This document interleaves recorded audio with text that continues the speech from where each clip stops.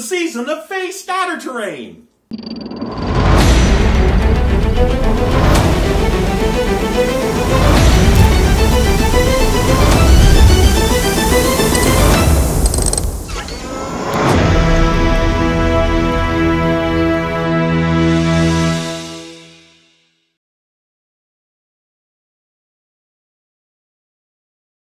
Welcome to another episode of The GameSmith. In today's episode, we're going to be turning holiday decorations into Phase Scatter Terrain for fantasy games like this. We can also use those exact same plants in science fiction games like this. And it all starts with a trip to the dollar store. It's the Christmas season, and the dollar stores are filled with decorations and wrapping accessories like bows, ribbons, bells, and baubles. Rather than seeing these inexpensive items for what they are, we as crafters can look at things not necessarily as they are, but for what they might be. As a crafter, how many times have you looked at a mundane object like these bows, for example, and didn't see a bow? The various holiday seasons are a great time to gather and use found objects and repurpose them. Perhaps you saw an animal or a plant of some kind, or an explosion marker, or a spell effect. To me, all these colorful decorations appear to be bizarre plants from the First World or Feywild, the world of the fairies, magical realms, or even alien worlds like those that populate science fiction games like Star Wars or Warhammer. Now we're going to make some alien or Fey scatter terrain with those same decorations. However, we're going to do things a bit different in this video. We have done a lot of building over the last 70 or so videos that have largely focused on the product versus the process of building scatter terrain for your tabletop games. In fact, tutorial videos by their very nature are product videos. What I mean by that is this. Product videos focus on a project when we know what the end product should look like. We follow a set of instructions to reach the final product. Of course, we are free to make changes or modify the instructions to suit our own experience and the tools or materials we have available. But the viewer's final result should look similar to the final product in the video. In this video, I want to shift our focus to the process instead. That is to say, I want to share with you several ideas about the process of reaching that final product, regardless of whatever the project is. It is through process that we actually express ourselves by experimenting and discovering our own creativity. I want to suggest 4 ideas to help with the crafting process, to help elevate your tabletop creativity. As I've mentioned before, the secret to being a good tabletop crafter is seeing things not necessarily as they are, but for what they might be. I think that the first step in the process of crafting for the tabletop is learning to recognize and be open to inspiration wherever you find it. Artists of every kind, whether they're painters, sculptors, writers, poets, musicians, and every other creative type person, need to be open to inspiration.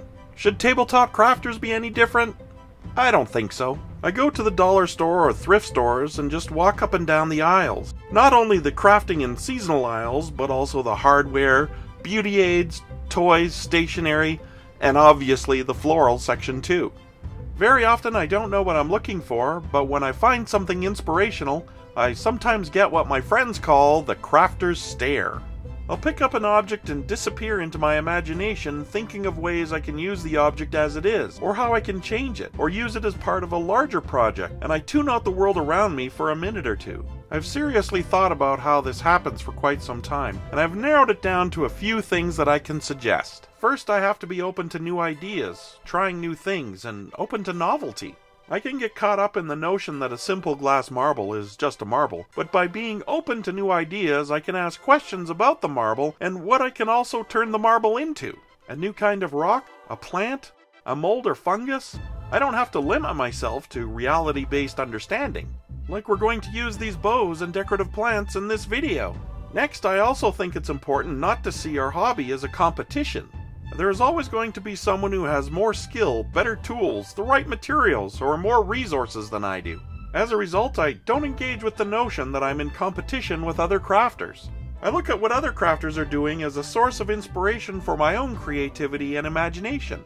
Rather than looking at the amazing terrain other YouTube crafters produce as a barrier, I see their projects as something new to try or something I can put my own creative spin on. Not only is it okay to use other people's ideas as a source of inspiration, but I also think it's absolutely vital. There are thousands of videos produced by creative people whose projects can be fuel for your imagination engine. Other media like Pinterest are also great sources of inspiration, especially when it comes to using found objects and materials. After all, the whole reason why I'm making tabletop terrain is to enhance my players' gaming experience and not stress myself out. Another important idea is to consider that inspiration favors the prepared mind. I've often found that my imagination engine doesn't run very well when I'm tired, stressed, distracted, or rushed. However, the reverse is also true. I'm more likely to have a creative flash of inspiration when I'm alert, calm, focused, and relaxed. When I have an undeveloped idea, sometimes I just write a few words on a post-it note. I can be suddenly inspired by that little notion because I wasn't really thinking about it. My mind is prepared to receive new ideas because I'm not focusing on anything.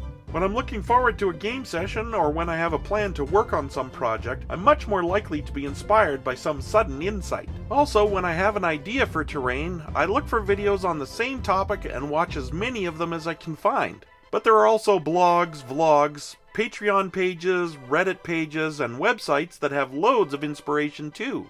Now think about this for a moment. It's not just what other people are doing that's inspirational, it's also what they're not doing. I have found much inspiration for a tutorial video on the GameSmith channel based upon the absence of information about a specific kind of terrain. Just about our entire water tile series was inspired by the lack of information that I could find on the subject. Next, I've noticed that I'm really curious and I like finding out new things. I enjoy looking through 50 different things to find that one item that inspires me to create something with it. I like to document everything, taking pictures, bookmarking websites, and even recording ideas on my phone. Document what inspires you. I have a scrapbook full of post-it notes, which are just ramblings of a tabletop crafter holding on to every morsel of an idea. I like to collect knickknacks, pick up mundane objects, and seek out the possibilities that emerge from just staring at them. I collect the pointed caps off all the glue bottles that I've been using on the channel. I have no idea what I'm going to use them for yet, but I brainstorm ideas so I can explore new ways to use them later on. I'm also a creature of habit, and I'm calmed by routine, but I also enjoy seeking out new surroundings and getting a new and different outlook that breaks me out of my habits. I also think it's important as a creative person to abandon what we've already finished or accomplished. When I've finished a project, I have to put it on the shelf and forget about it until I need it for a game session. I don't want to keep reinventing the wheel or get stuck in the trap of repeating ideas. This Fey Terrain video, for example, reminds me very much of our Aquatic Bases for Plants video from Series 3. I always want to keep innovating and moving forward so that I'm in a state of creative renewal. If you've stayed this long, I have a bonus idea for you, which is simply this. Know your tools. Crafting of any kind is not just about having the right tools for the job. It's also about using those tools most efficiently to get the results you want. We often keep in mind there is probably always a better way to complete a project. But just like I'm always looking for inspiration for a new craft, I'm also aware that I need to keep exploring new materials and practicing with the tools that I have. If you don't have the means to get the supplies you need, simply make do with what you have. I once used band-aids to join two objects together because I ran out of tape. We don't always have the optimum tool or supplies to complete the project the way we want, but that shouldn't mean we abandon the attempt. I frequently receive suggestions from the crafting community on how to improve a build, and I'm always happy when I'm inspired by other people's suggestions. It's important to remember that someone will always build a better mousetrap. They might have more skill, better tools, more money, a more abundant imagination. But it's also important to remember that it's inevitable that you'll improve your skills as a tabletop crafter with whatever tools and materials you have.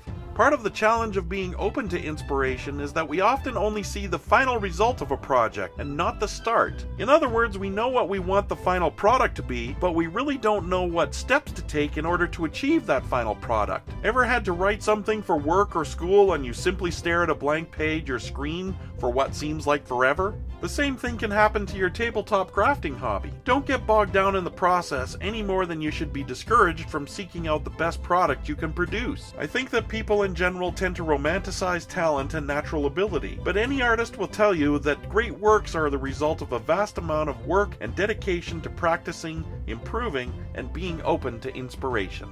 The result of visiting a few dollar stores and being open to inspiration has produced these great fey or alien plants. We did our best to make sure these objects had a vaguely alien appearance, but they could still be recognized as a type of plant. Even the rocks have a distinctly magical or extraterrestrial feel about them. These terrain pieces will work terrific in the Star Wars RPG campaign that I'm running. It's remarkable how simply changing the color palette on the ground, rocks, and plants creates a distinctly alien appearance. If you enjoyed this video, please check out some of our other ones. And if you'd like to support us here at The GameSmith, there's a number of ways you could do that. If you haven't already subscribed, now is a great time. Hit the thumbs up button and give us a like. Ask a question or leave a comment below. Check out our website at thegamesmith.org. Read our free monthly blog and listen to our podcast. Finally, you can join Patreon, which gives you access to content like our podcasts and exclusive videos. Your support in any form is much appreciated. Until next time, I'll see you at the table.